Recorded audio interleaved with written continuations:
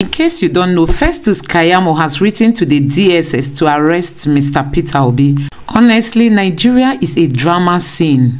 Don't forget, it is these politicians that told Mr. Peter Obi that if he's not happy with the outcome of the election, he should go to court. And now Mr. Peter Obi has gone to court.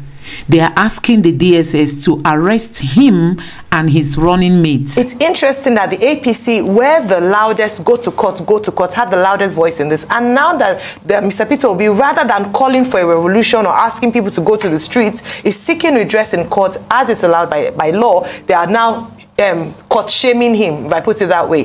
There was voter suppression. Please let there not be justice suppression. Let every man have his day in court if he feels aggrieved and can present evidence enough to convince the justices that he has a court to prove.